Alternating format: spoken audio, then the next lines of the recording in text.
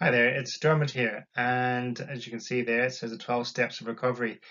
And what I've decided to do is I'm just going to run through the 12 steps for people, and just to kind of maybe break it down, make it a bit more clear.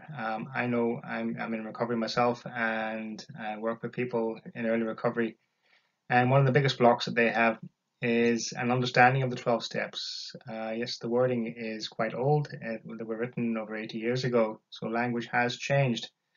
So that's my main purpose of doing that is just to break it down, maybe make it a bit more clear for people and see if I can help anybody.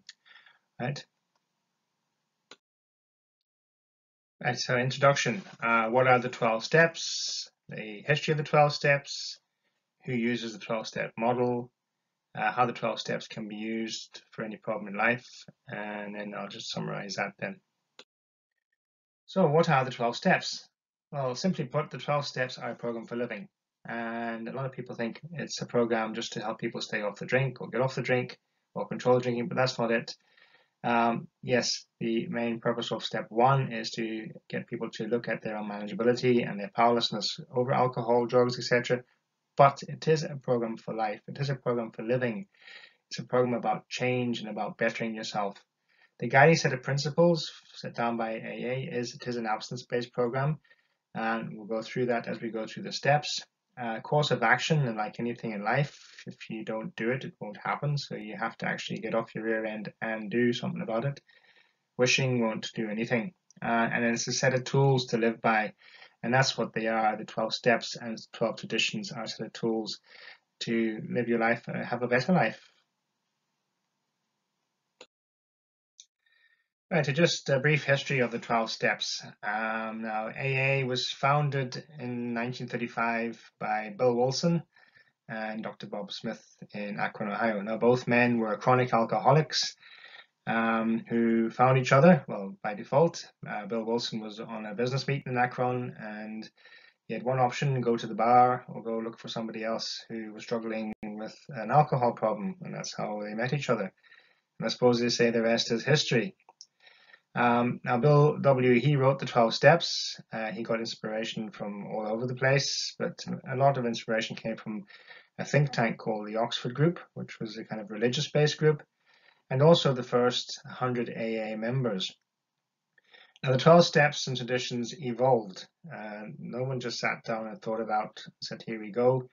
It was from everyone's experience. So they are experiential. You know, what worked for people, what didn't work for people, what helped people and what didn't, and that's where they were formed, and that's how they were formed. Who uses the 12-step model?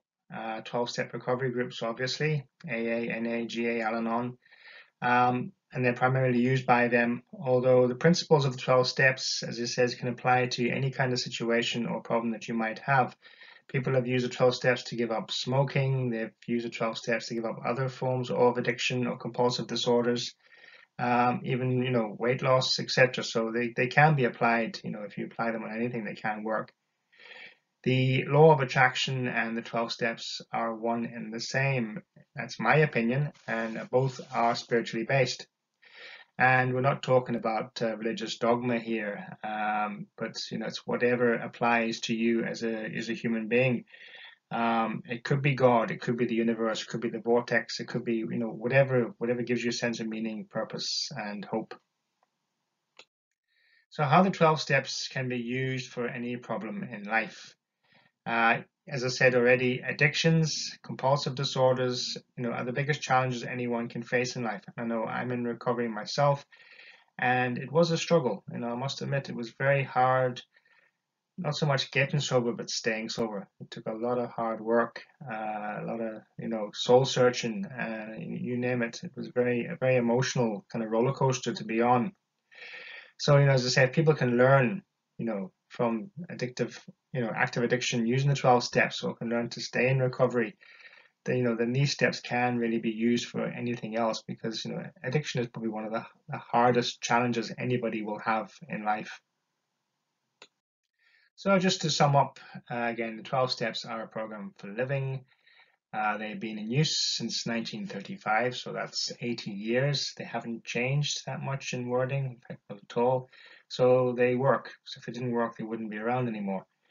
They're used in AA and other recovery fellowship groups, but they are also used in many other groups, especially in America. They can be applied to any problem, as I said, in life. Any change you need to make or want to make, you can use a 12-step program to help you there. Right, so the next slideshow will be on step 1, and I'll see you over there in a jiffy.